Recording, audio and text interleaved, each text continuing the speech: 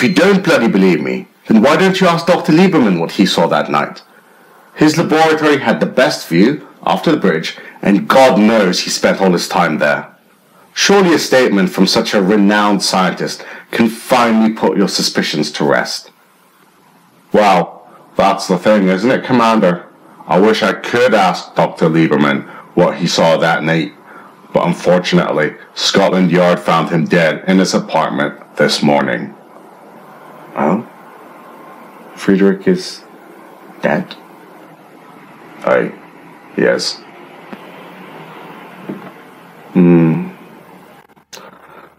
Lieutenant, let me ask you a little question. Are you married? Do you have kids? Sir, I don't think we have time for this. Just answer the bloody question. Yes. Yes, I have a wife and a son. He was born a little less than 80 years ago. Do you love him? Obviously I do. Then walk away from this now. You don't want to go any deeper. You don't want any part of this. But I want to know the truth. I need to know the truth. Fine. I'll tell you what we saw that night. But don't come crying to me later when things turn south for you. Okay?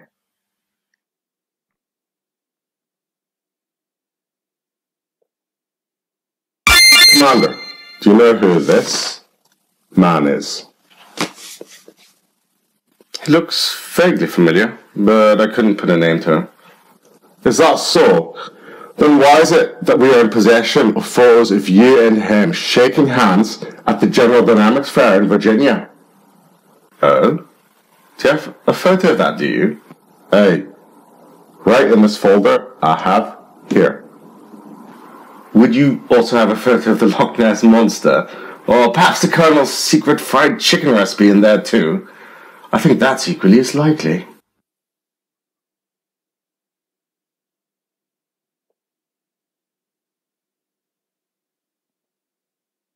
Where were you on October the 4th, 2016?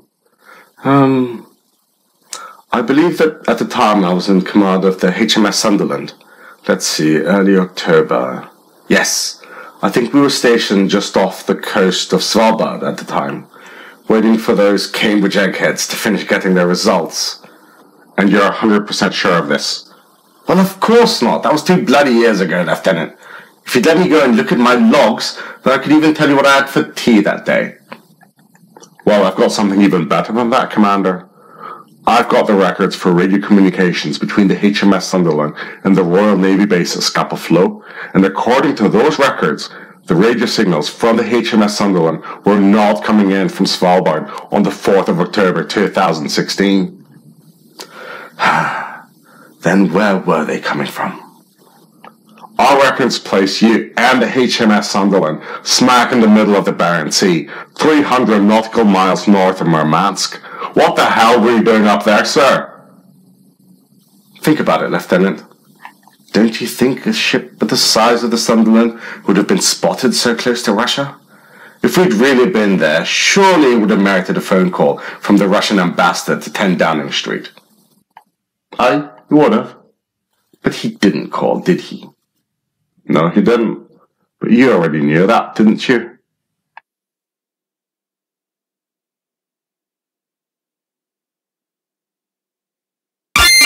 Can I ask you a question, Lieutenant?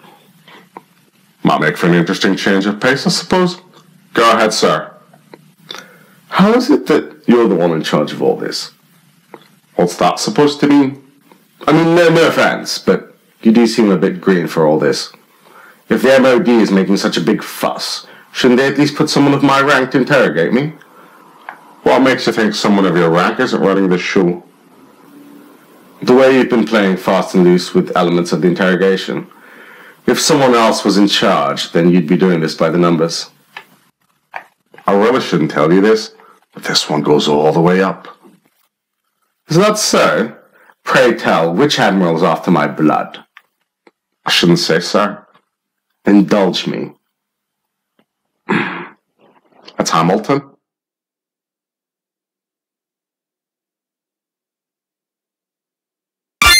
Look, you can't deny it anymore, Commander. Just tell me the bloody truth. What is it you're so desperate to hear, Lieutenant? I want to know what really happened up there.